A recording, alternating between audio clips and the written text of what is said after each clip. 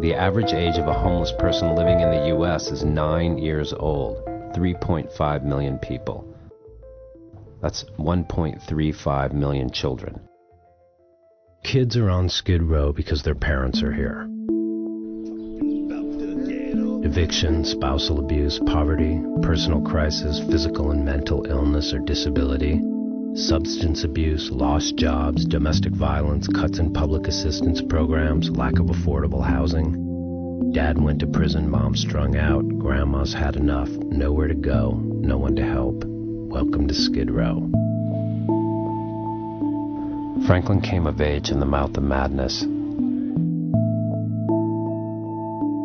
Franklin's special. He has a sort of charmed life. He's assumed the mantle of the voice of disenfranchised kids on Skid Row in L.A. You saw the mother get killed. He's been on CNN and NBC and Montel Williams and Tyra Banks. They seem like regular kids, but 15-year-old Franklin and his sister, 13-year-old Egypt, are a couple of teenagers living on Skid Row. Franklin was living at the Ford Hotel with his mom, his 3 older sisters, and his little brother Jojo in 2 rooms. Crack addicts, sex offenders, mentally ill, armed guards. The Ford Hotel is a notorious nightmare. Look at that. Look at the ropes coming out. God. Oh, God. You see that? It's one of the worst parts of downtown. She lived next door to them at the Ford, his neighbor Doris, and Franklin watched her murdered from the balcony. We just seen her running, and the guy caught her and just started stabbing her. And I think she got like stabbed 17 times, 16 times. Franklin was 14. While the dude was stabbing her, people were surrounding her, but no one was helping her. How do you process something like that when you're 14? What do you do with all of it? I don't begin to know, but especially if you're Franklin and you're smart and you're aware and you're not high, if you're present.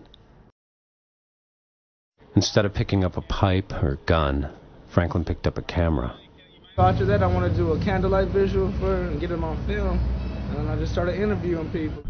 He's a filmmaker. He's got a show on World of Wonder. It's a web series. They gave him a really great video camera. Franklin goes out and shoots, and they put it up on the website. I ain't trying to turn this into a race issue, but every motherfucker down here is black.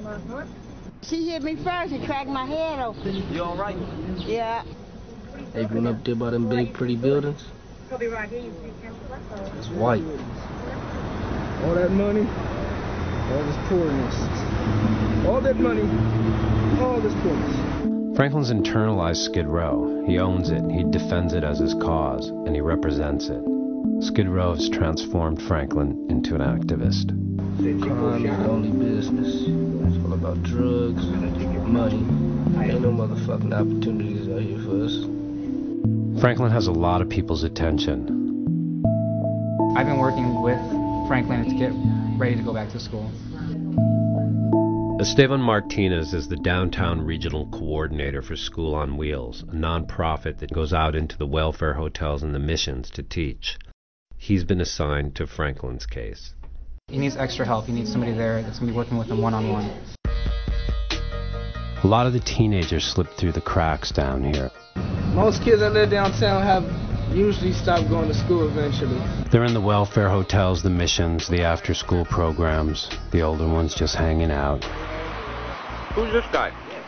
He won't tell me. Right now he's saying his name's Nobody. I just told you my name. Is it DJ? The kids down there are desperate for adult male contact. This is him when he first came in. He just came in, he's like, I don't know you. I'm not telling you my name. Stood here for like 35 minutes. Just waiting for somebody to pay attention. Skid Row is a state of mind. For a kid, it's a shameful secret. You're not going to tell the other kids at school that you live in the mission. How old were you first time you ended up in the mission? First time you came to Skid Row? 12. I've been here to half my life. What'd you think? Huh? That was the worst case to be.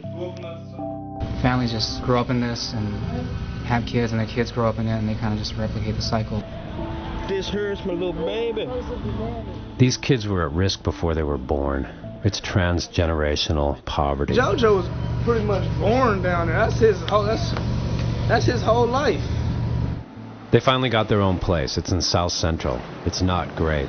It's a whole other kind of war zone, but at least they're on the grid. I started school today after a few. I've been messing up at school.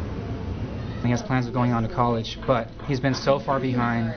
He's missed school. I don't know how much, a long time at school.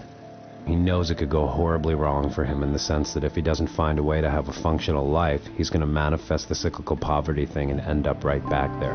The deck is stacked. But hopefully I can get into filming. But right now I don't know where exactly I'm going at. Even though you may have moved on and physically transcended the geography, you know where you've been. You carry the psychic imprint. It's a permanent scar. The tragedy is that they were ever there to begin with.